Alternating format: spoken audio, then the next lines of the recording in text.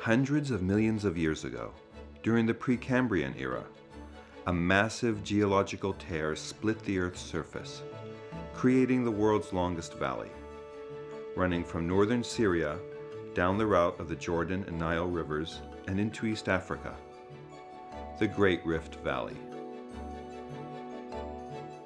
A huge body of water called Lake Lisan once filled the Jordan Valley.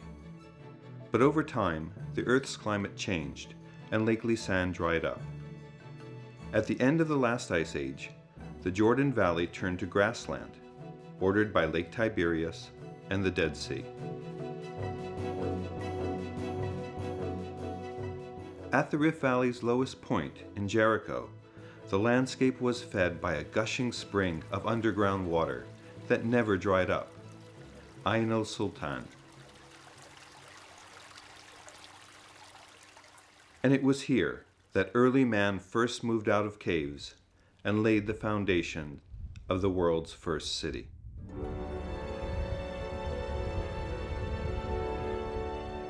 Ancient Jericho is also the setting of one of the most famous stories in biblical tradition, and home to a mystery which sparked 1.5 centuries of archaeological detective work.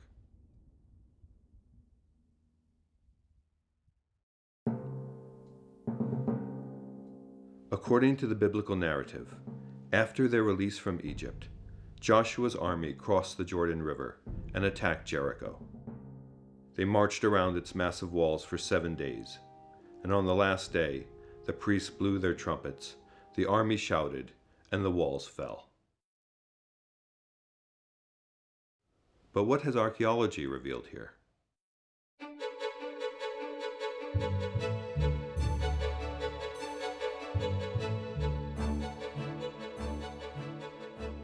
A joint Palestinian-Italian expedition has been excavating at es-Sultan since 1997.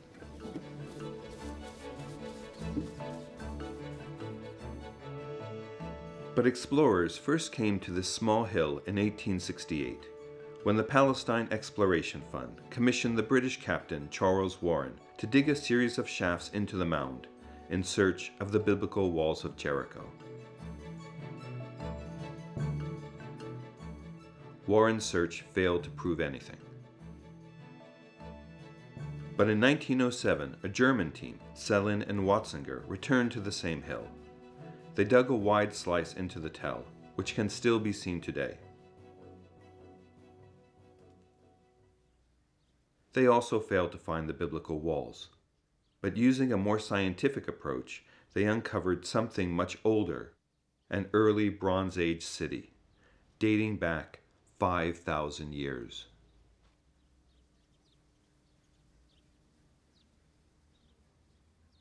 In the 1930s, John Garstang uncovered a Canaanite cup bearing an ancient face. And deeper in the tell, a much older Stone Age work of art. Garstang was convinced he had discovered the biblical walls, and his findings electrified the public. He drew a sketch of how he imagined them. However, since then, radioactive carbon dating tests have placed these walls to a time much earlier than the biblical era.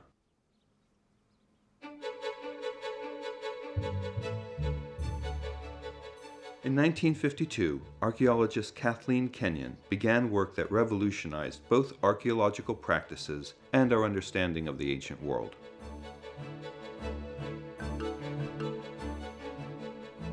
Kenyon employed the technique of meticulously controlled stratigraphic excavation, the careful removal of earth to allow for examination of distinct historic layers, along with radioactive carbon-14 dating to determine the precise age of her finds.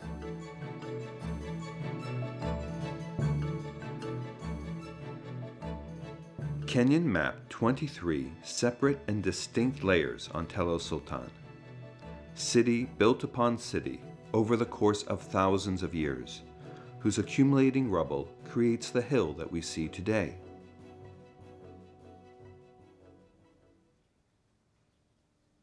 Kenyon concluded that the Bible story did not match the archaeological record and should be understood as an oral tradition rather than factual history. However, the most brilliant discovery was something Kenyon hadn't expected. At the base of the hill's 23 layers were the remains of the world's first city.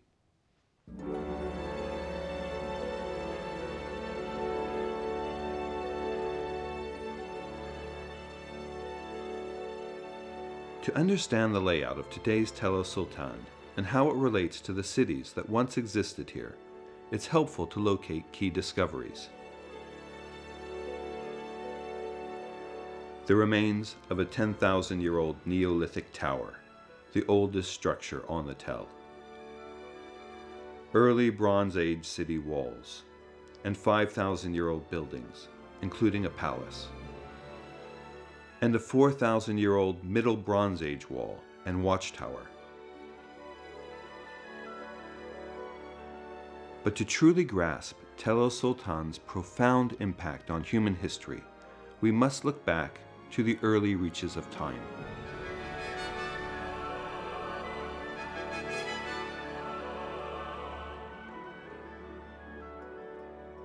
As the last ice age came to a close 12,000 years ago, Stone Age humans called Natufians lived in small camps ranging throughout southern Turkey, Palestine, and the Sinai.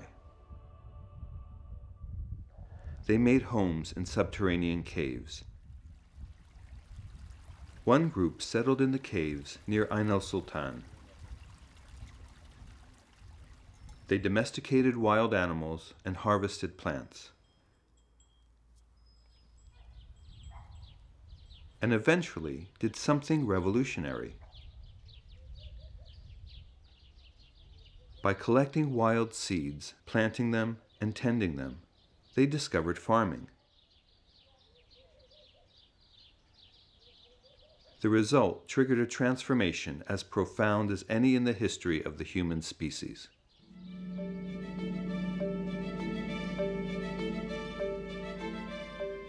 By 8000 BC, the Natufians of Es-Sultan had moved from living in caves to crafting dome-shaped houses made of sun-dried bricks, of red soil mixed with hay and pebbles. Their guaranteed abundant food source fueled a sustained population explosion.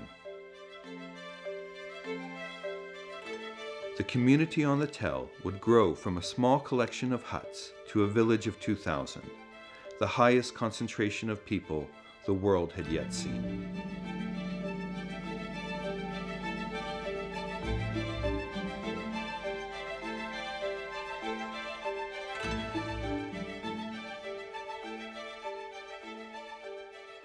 Settling down did make the community more vulnerable, but Jericho responded with a second innovation now regarded as mankind's first great building project.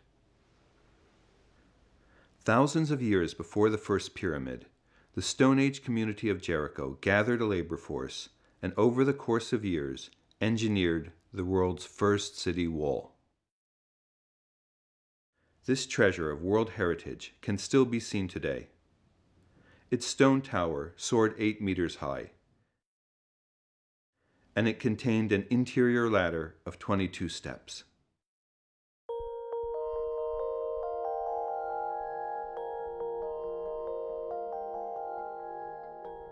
By exchanging the constant movement of hunting for a settled way of life, man's relationship to the natural world was transformed.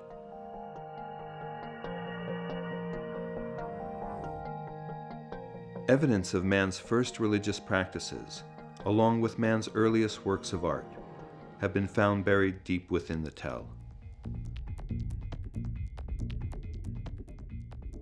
Decorated skulls, plastered, painted, and beautified. Art historians considered these as man's earliest representations of the human form. After a time, Jericho was mysteriously abandoned.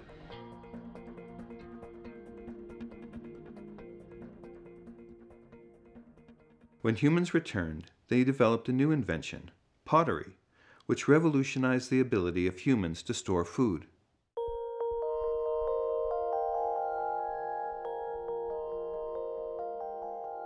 By the last phase of Stone Age Jericho, rectangular homes replaced earlier round ones, and the city encompassed the entire area of today's mound.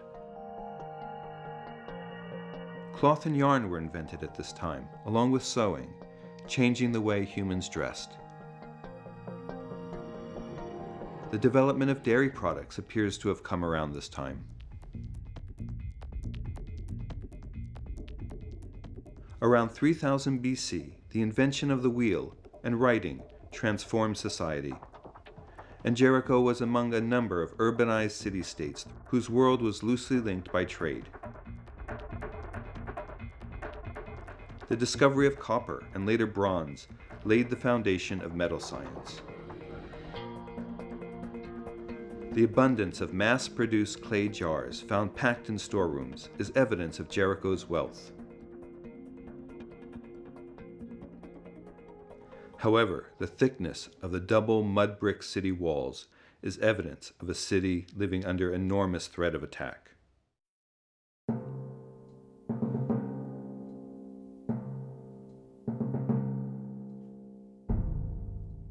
A thick layer of ash, dated to around 2300 BC, and other evidence, indicates a nomadic people overran the tell and burned it.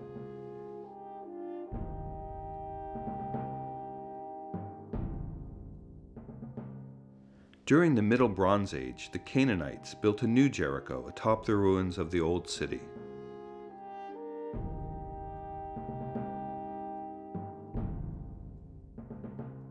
This people, whose history has been lost to time, created large public buildings, had sophisticated urban planning, and made technological advances.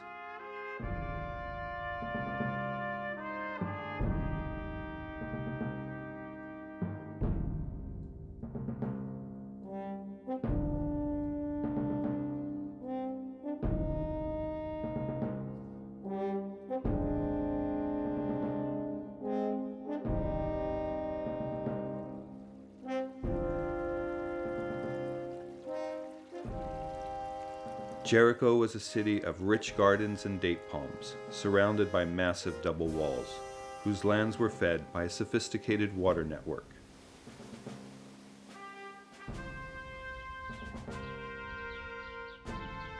Its merchants exported grains, olive oil, and wine. Its artisans created elaborate works of art, like this small pot adorned by a woman's face, which allows a glimpse of an ancient hairstyle.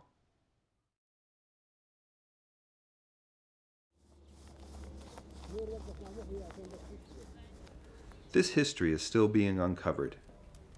Recent excavations have unearthed a Canaanite-era palace, guarded by a watchtower and city wall, and served by a 5,000-year-old open-air kitchen.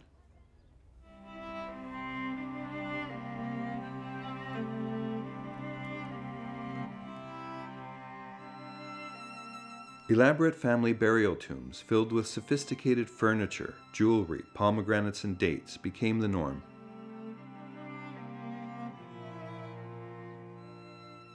However, burnt debris, 1 meter thick, dated to 1550 BC, is witness to Jericho's utter destruction.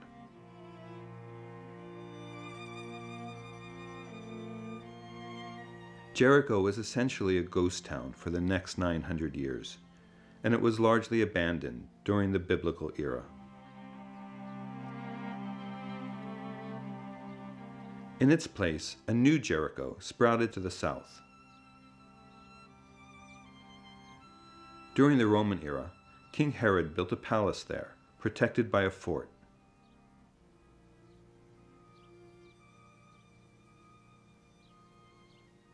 Later, during the early Islamic period, a grand winter palace, Khirbet al-Mafshar, or Hisham's Palace, was constructed 2 kilometers north of the city.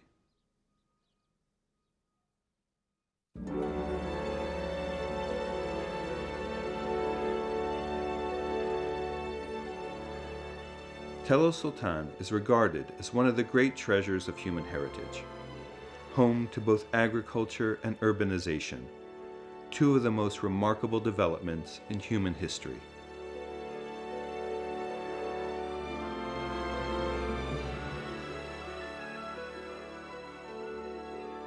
Today, Tel es-Sultan and Hisham's palace form the first archaeological parks established by the Palestinian National Authority. Over 10,000 years and 23 civilizations later, Jericho is a monument to the civilizations that built and continue to build in this oasis of the Great Rift Valley.